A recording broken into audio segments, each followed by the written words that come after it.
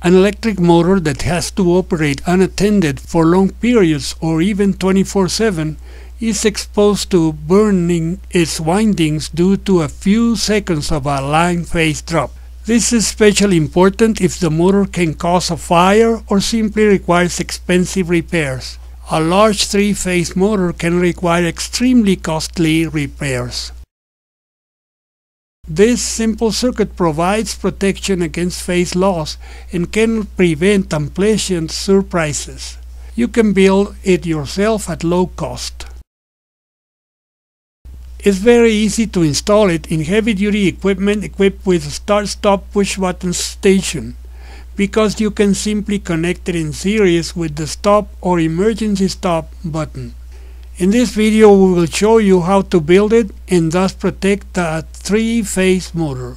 The necessary items are 3 220-240 volt relays.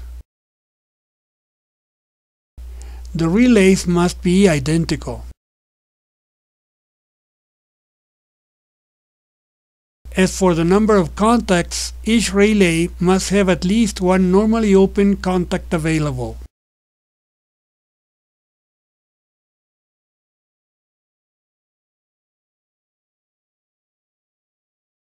Three 10-watt resistors are also required. The value in ohms will be determined during the calibration process, done without any special equipment. 3 1N4007 diodes, 1 kV reverse peak, are also required. The last necessary items are 3 50 microfarad at 450 volts electrolytic capacitors. This diagram shows the circuit to be built for each relay. In the case of a three-phase installation, 3 similar units will be required, 1 unit per phase. The operation is very simple. When the power line voltage of each phase is maintained above 110 volts, the capacitor will have sufficient charge to keep the corresponding relay energized and its contacts closed.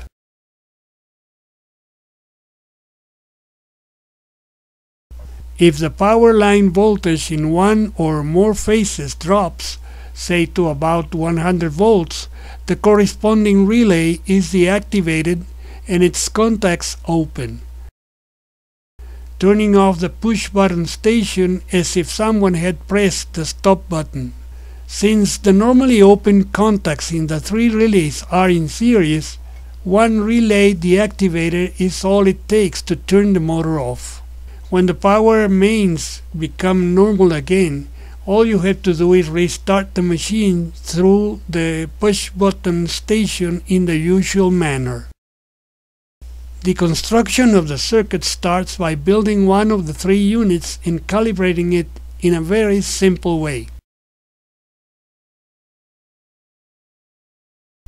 For this purpose, a voltmeter is connected across the voltage input to the unit between phase and neutral.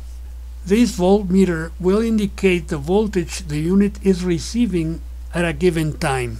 Although resistor R1 is shown as 1500 ohms, this value depends on the sensitivity of the coil of the relay being used. It is best to make sure by feeding the unit through a variable resistor, in this case the salt water container, and perform several tests with various values for resistance of R1, while adjusting the position of the screwdriver immersed in the water to the values of connection and disconnection. Allow approximately 1 second for the relay to respond. When moving the screwdriver away from the L1 cable dipped into the water, the voltage at the input of the unit will be less. As you move it closer, the voltage increases. You must select the resistance value that keeps the relay active until the line voltage decreases by about 4 volts below 110.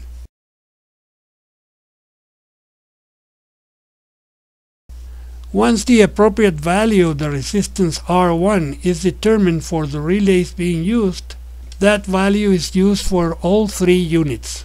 If the components are high quality, it is very likely that no additional calibration is required. If you want to have the maximum of certainty, it is advisable to test each unit separately and substitute the value of R1 in each case according to the results. And that is all. The protector is installed in the machine by connecting the three phases of the inputs L1, L2, and L3, and the normally open contacts of the relays connected in series with each other and also in series with the machine's stop push button.